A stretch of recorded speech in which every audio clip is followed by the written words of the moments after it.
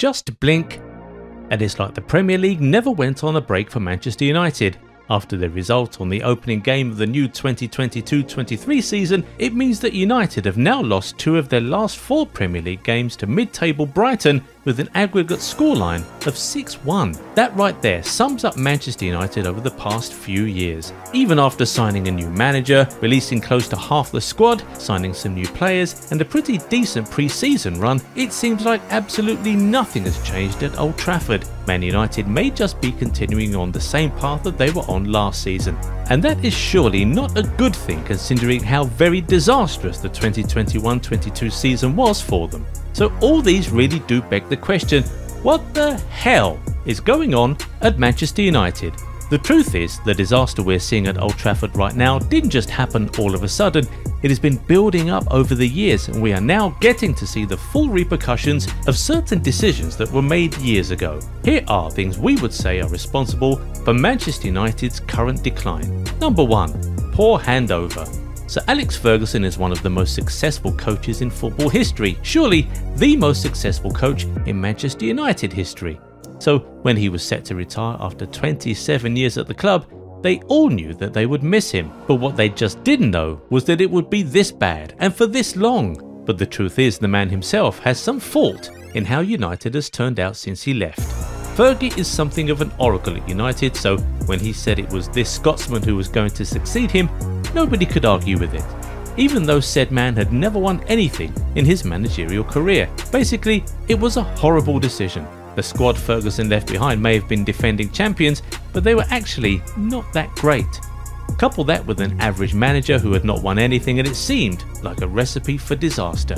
We could say that David Moyes lost the Manchester United dressing room, but he actually never won it at any point. The players defied him, the legends and youngsters alike hadn't much respect for him, and newly appointed Ed Woodward didn't make things any better for him with some really abysmal signings, most infamous of them all being Marouane Fellaini. Unsurprisingly, Moyes won only 1 trophy at United, if you count the Community Shield as a trophy. He was replaced the following year, but as you know, that really didn't do much to help the situation. Things just kept on going downhill from there. Number 2. Signings. We've already touched on that topic, but the truth is, even aside from under Moyes, Man United have not been very smart with signings in the last decade. They have spent insane amounts on players who ended up giving them next to nothing, and they just seem to go back and do it all over again. 2 major names that come to mind right now are Paul Pogba and Harry Maguire. Over the last decade, United have accrued a bigger net loss than any other team in Europe. The club has really wasted a truckload of cash on worthless signings, or in the words of the CEO himself, we have burned through cash. All that bad business is definitely partly responsible for the club sinking lower and lower. How do you expect to play well and win trophies when your players just aren't good enough? More so, this may be a little bit unpopular, but one could argue that despite him being the club's leading goal scorer last season, Cristiano Ronaldo's re-signing was very poorly timed, and that would still fall under bad transfer business. But we'll admit though, sometimes the problem is not the players. Players like Lukaku, Pogba, Falcao, Di Maria and Memphis are proven good players, but it didn't work out for any of them at Man United. Why?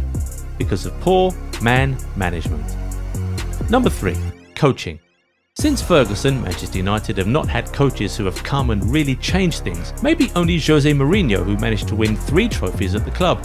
The rest were massively underwhelming. While their peers were developing players, building teams and winning trophies, the Man United coaches were pretty much just retrogressing. You can hardly mention one youngster who has actually been developed by a Man United manager in the last 10 years. Marcus Rashford, Anthony Martial, Aaron Wan-Bissaka, Adnan Januzaj, Andreas Pereira and a lot more others seem to be worse now than they were when we first knew them. And that says a lot about the management at the club. But then it does also make us wonder, is it the club that makes these managers bad? Because we can see what Moyes is currently doing at West Ham, and of course Louis van Gaal is a Champions League winner and a World Cup bronze medalist. Ten Hag was also a serial winner at Ajax, so it would be a little uncanny if he too goes on to fail badly at United. Number 4. Factions. It has been reported that there are factions in the Man United dressing room. Apparently the skipper Harry Maguire does not have the backing of all his teammates. Some of them seem to prefer Cristiano Ronaldo with the armband. a Cristiano Ronaldo who is doing everything to leave the club before the transfer window closes, by the way. That doesn't seem very United of Manchester. With such divisions in the dressing room, how do they expect to play as a unit and deliver results on the pitch? And we might add, fans are tremendously fed up with a certain attitude that Man United players have developed over the last few years. After a heavy defeat, they would head straight to social media and release long statements of apology or encouragement. Like, how about you just drop the pen and go do something better with the ball instead? We're looking right at you, Rashford and Bruno. Number 5, Academy. Maybe, just maybe, if Man United could develop their academy, they would be able to avoid some of the really horrible signings they make.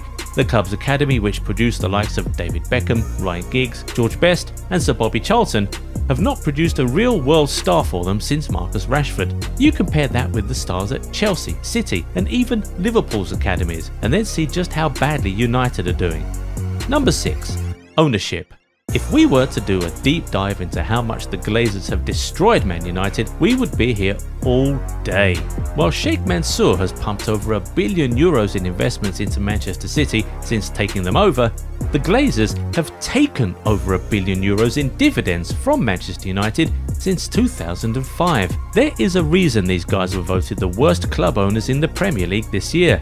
How then are we surprised that the club hasn't been progressing over the years? That family only sees Manchester United as a cash cow. They really don't care about the club. The fans know this and have been protesting against the owners for some time now, and you really can't blame them for wanting the Glazers out.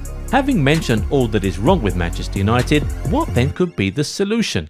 Honestly, we can't say for sure, but we know that changing the ownership and overhauling the squad wouldn't be a bad place to start. But what do you think? What would you say is Manchester United's major problem, and what do you think could be their major solution? Let us know in the comments. If you enjoyed this video, give it a thumbs up and subscribe to the channel. Also turn on the bell notification so you never miss out on new content, and we'll catch you in the next one. Bye bye.